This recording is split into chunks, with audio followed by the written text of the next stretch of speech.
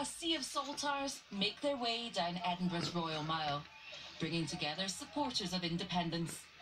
In the lead-up to the event, organisers said they anticipated the march to be the biggest and boldest demonstration for independence in Scotland's history.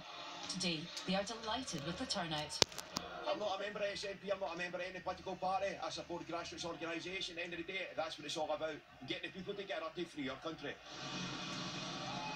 The rally planned for the end of the march, just beyond the Scottish Parliament at Holyrood Park, did not have permission, as Historic Environment Scotland do not allow events of a political nature here. But it went ahead, people showing their support for the cause. The movement is growing, and the more the merrier.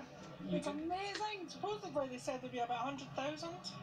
We're hoping that there is, because it's still coming. We've been voting for Scotland, and we know that Scotland will probably get its independence.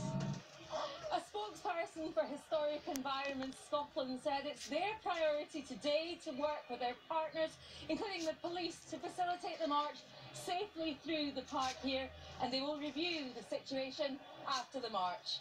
Katrina Renton, reporting Scotland.